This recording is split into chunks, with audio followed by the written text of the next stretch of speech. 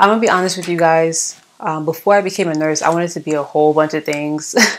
I wanted to be a flight attendant. I wanted to work in an airport. I wanted to work in like a technology store or a camera store. I wanted to do so many other things before becoming a nurse. But it came to a certain point in my nursing journey where I realized that I needed to really know how to be a nurse. I really prepped myself.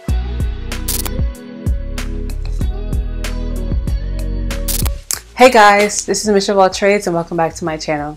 If you're new here, welcome. I'm so excited to see you. My name is Michelle. I'm a registered nurse and this channel is mostly about my life as a nurse, my journey to becoming a nurse practitioner, and just everything around that. If you're an oldie but a goodie, hey there. Good to see you again. Thank you for your support and your love. I really appreciate you guys. This video, I'm going to be talking about a question that I received a while ago. And it's about if it's necessary to become a CNA or PCT first before becoming a registered nurse. Now, for those that don't know what a CNA or PCT is, a CNA is short term for Certified Nursing Assistant, meaning that you need to get your certification to become a nursing assistant.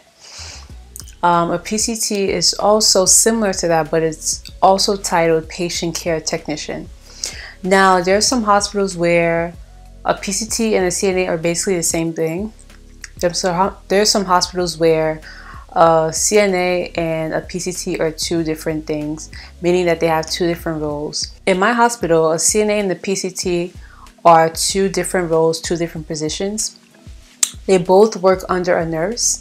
A CNA is a nursing assistant that helps the nurse. So they mostly help in basic care of patients, like washing patients, setting them up for their feedings, taking their vital signs if needed, cleaning them up, helping them with toileting and transfers from bed to chair, and also with mobility. PCTs basically do the same thing with an additional role of being able to draw blood, like labs and stuff, upon request, and also to check finger sticks like blood sugars and stuff, and if needed, especially I think in the emergency room, they can do an EKG on the patient. So the question was, is it necessary to become a CNA or PCT before becoming a nurse? And my answer is yes. Yes, yes, heck yes, of course, duh. All of the above. I'm gonna be honest with you guys. Before I became a nurse, I wanted to be a whole bunch of things. I wanted to be a flight attendant. I wanted to work in an airport. I wanted to work in like a technology store or a camera store. I wanted to do so many other things before becoming a nurse. But it came to a certain point in my nursing journey where I realized that I needed to really know how to be a nurse. I really prepped myself. I'm very like prissy, or I used to be very like prissy, or for lack of better terms, bougie. I didn't know how to really touch patients during clinicals. I didn't know how to handle certain things, and I knew that it was going to affect me later on in the long run. So with the help of my mom and some friends that knew things, I was able to get my CNA license and work as a CNA/PCT in a hospital, and also work as a CNA in a nursing home before I became a nurse. And when I tell you that helped me a great deal, it helped me. So I know if it worked for me, it would definitely work for anyone out there, especially if you're like me, who's just very, I don't know, just like, I guess too girly for the job. To even become a CNA, so the thing is that I don't know how it is for other states. You can look at your board of nursing for like the criteria and stuff like that, but for my state, which is New Jersey, to be certified to have your nursing assistant license, you can either take a course and then take the certification exam, or if you're already a nursing student in nursing school, once you complete the course Fundamentals of Nursing and you pass that course with a B or higher, then you automatically waive the need for a certification class, because I think a certification class is mandatory before you can take the exam. But if you're already a nursing student and you already completed that course in nursing school, you don't need to do that. So that was the case for me. I already completed Fundamentals of Nursing course. I think this is my junior year in college. I could be, is it junior year? Yeah, something like that.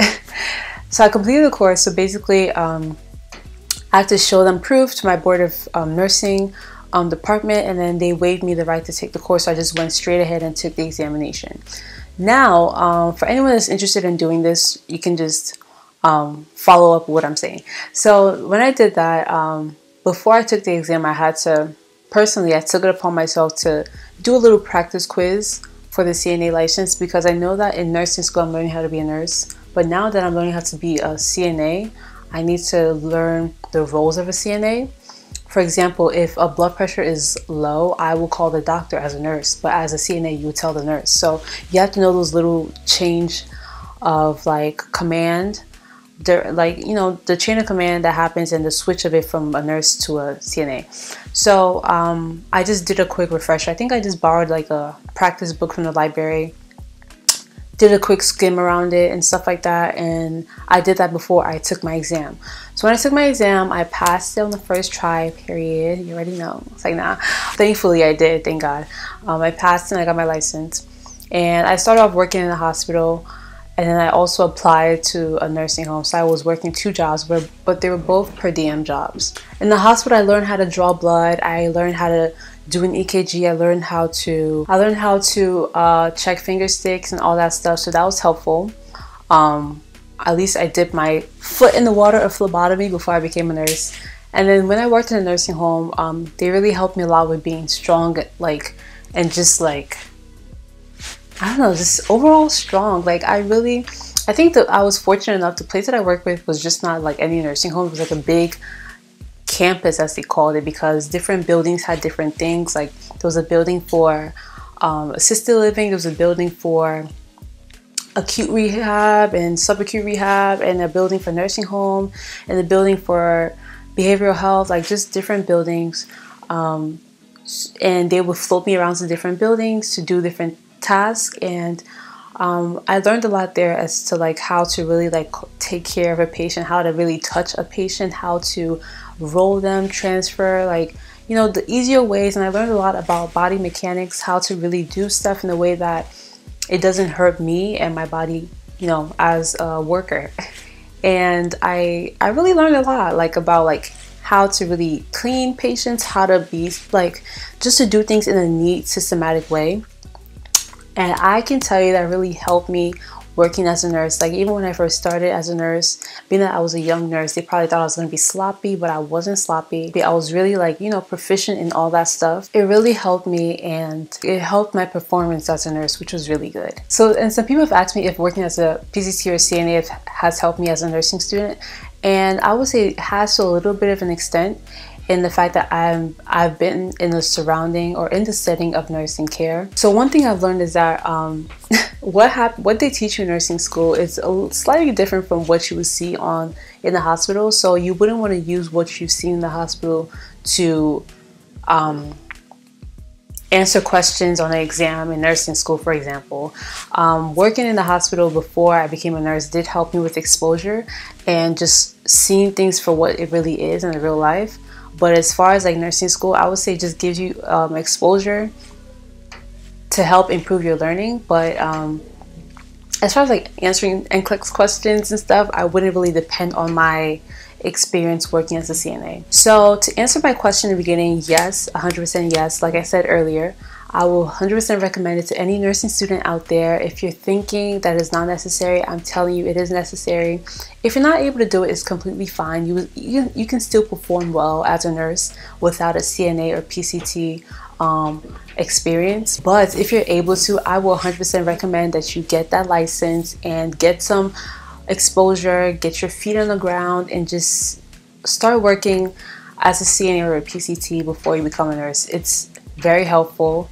No cons, all pros. I hope this answered your question. If you have any more questions, feel free to write them down below in the comment section or to send me an email. If you enjoy watching this video, please make sure you give it a thumbs up. Make sure you like, comment, and subscribe, and share to your friends. Thank you guys for watching, and I'll see you next time.